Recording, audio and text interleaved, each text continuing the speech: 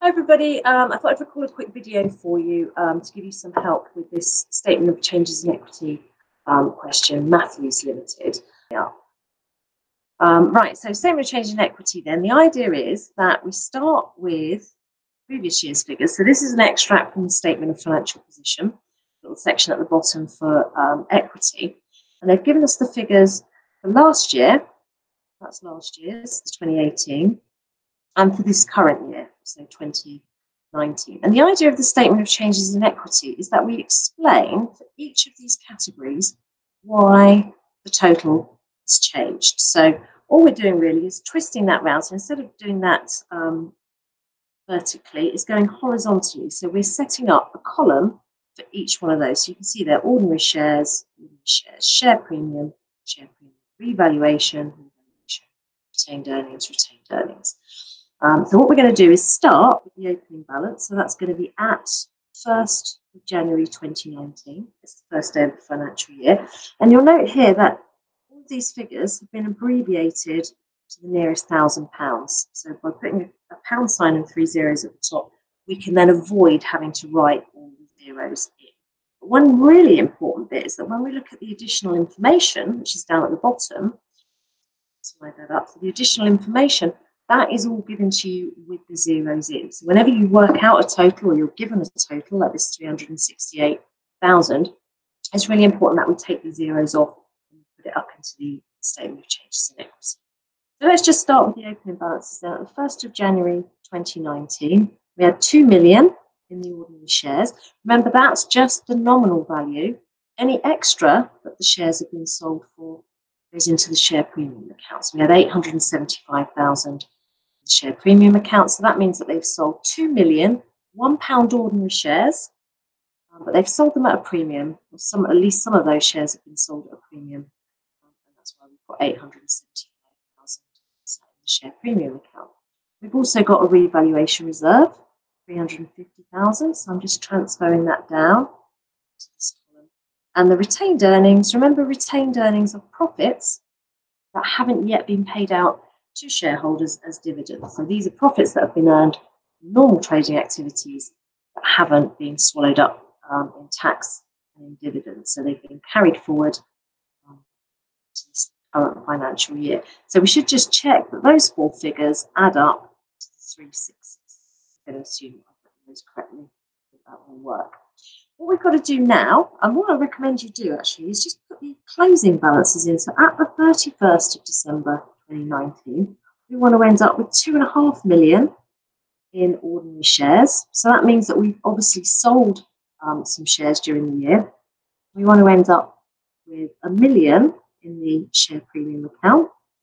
We want to end up with 450,000 in the revaluation reserve. So revaluation reserve is what arises when the value of our non-current assets increases. And then we've got retained earnings. We've gone from 438,000 last year to 706,000. So overall, the equity, or the value of this particular company, has increased from 3,663,000 at the start of the financial year to a total of 4,656,000 at the end of the financial year. Okay. What we're going to do in this gap between these figures, what we should do, if I had a ruler, I could do a nice neat line, but I haven't, so I'm just going to rule that off as a total. We're going to look at this additional information, which is going to help us to explain what's gone on during the year. So ordinary shares on the additional information number 1, ordinary shares, 500,000 in number, £1 ordinary shares, been issued at a premium of 25p. Well, if the premium is 25p, we need to add that to the £1 nominal value to get the total issue price, 25p. So that means they've actually been sold for £1.25 each. Okay? So issue of shares needs to go in here. Now we can't just bung £1.25 times 500,000 in the ordinary share capital, because remember, this can never be more than £1 nominal value. So the figure that's going to go in here is 500,000 times a pound. 500, because remember, we're abbreviating it to the nearest 1,000. Now, we've sold them at a premium. Everyone's paid £1.25 for them. So the extra 25 pence times 500,000, which I reckon is 125,000, is going to go in the share premium account. Okay, so the total, 625,000, comes across into that total column. So that explains why ordinary share capital has gone up from 2 million to 2.5 million. If we wanted to consider the double entry here, we've received a total of £625,000. That will be debited to the bank account, and then 500,000 will be credited to shares and 125,000 to the share.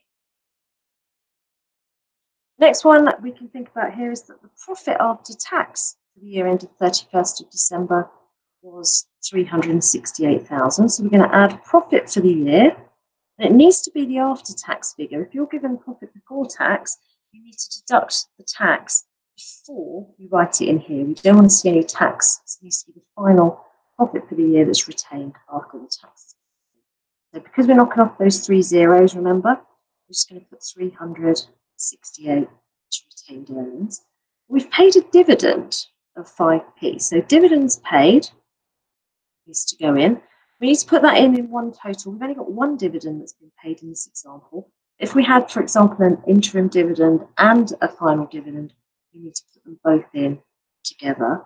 So it says we've got a dividend of 5p per share. Remember to convert that 5p into pounds, so 0.05 pounds per share.